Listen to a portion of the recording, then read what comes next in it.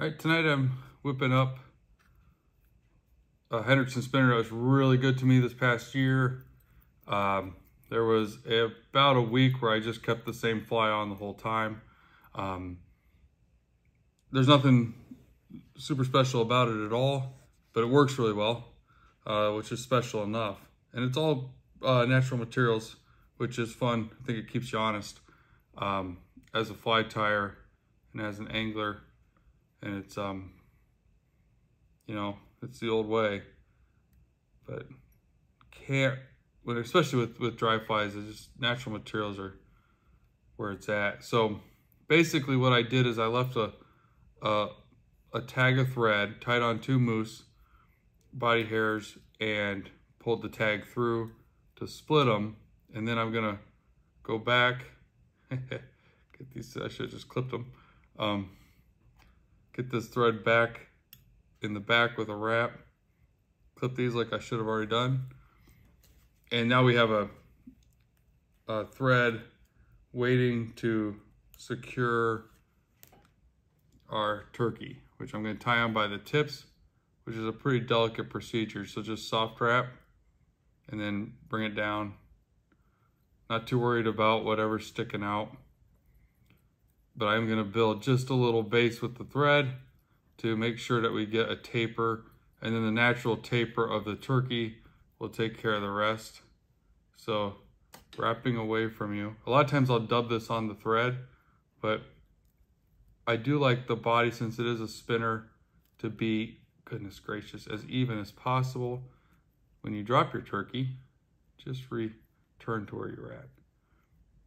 And I think it looks better on a fly like this. So with my Borchers, I dub it around the thread with dubbing wax.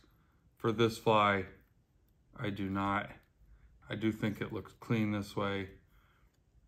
And the body is featured pretty heavily on this fly. And then we're gonna take our thread strand that we left and just give it a quick rib.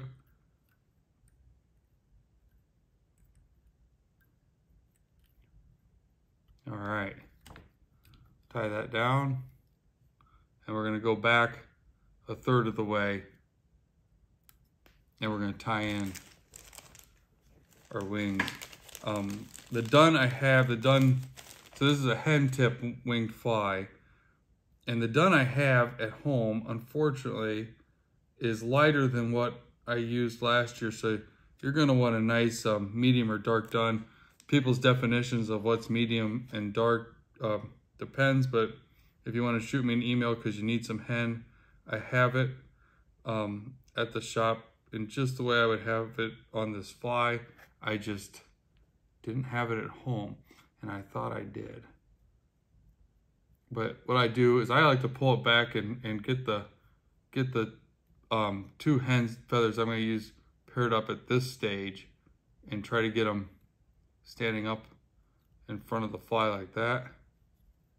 Make sure I'm in the right spot. Setting your wings is the most important part of this fly, so take your time. If you don't like it, I didn't like it, just redo. Only took a couple seconds to get it right. Clip those off, and then we're going to stand them up. And then we're going to split them with the thread, which is a series of figure 8s through.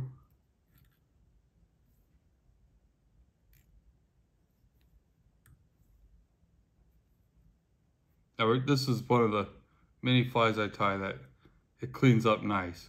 So no matter how you're looking at, like at this stage, it'll clean up nice. All right, now we're gonna tie in some grizzly dye dun. We sell this by the feather in our Build a Hackle program. So you get these nice big long whiting primo grades, and we're downsized. So we size all our flies for parachutes, all our hackles. So this is a size 16 that we pre-size them for you, because you want a little bit smaller hackle so those wings stand out. And then what I usually do at this stage is I'll take a couple more turkey fibers like this, and I'll tie them down behind the wing, and then I'll wrap through. Don't trap, don't trap.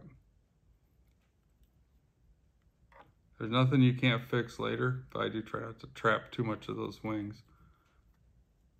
There we go. And the hackle will hold this down. It does keep it clean. All right, secure that. Now we'll pull our fibers. I'll see we're good. We're good. And then wrapping away from you, we're gonna do, I usually do 2 wraps in the back, like that. 2 wraps in the front. This is a fly that really likes a good hackle, because that's gonna do all your floating for you. There's not much else on here to float.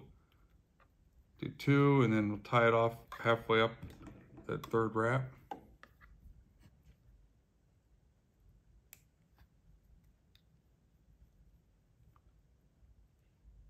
Build a little head, straighten out the wings, make sure our tails are good. They are. And just whip finish right there. See, it does clean up nice no matter how it looked before. You can always clean up a fly. And there it is, a very simple, very effective Hendrickson spinner. When I fish it, I clip the bottom off flat. So not even a V, which I do on some other flies, like a dun, flat like that. And that's the fly. Good bug.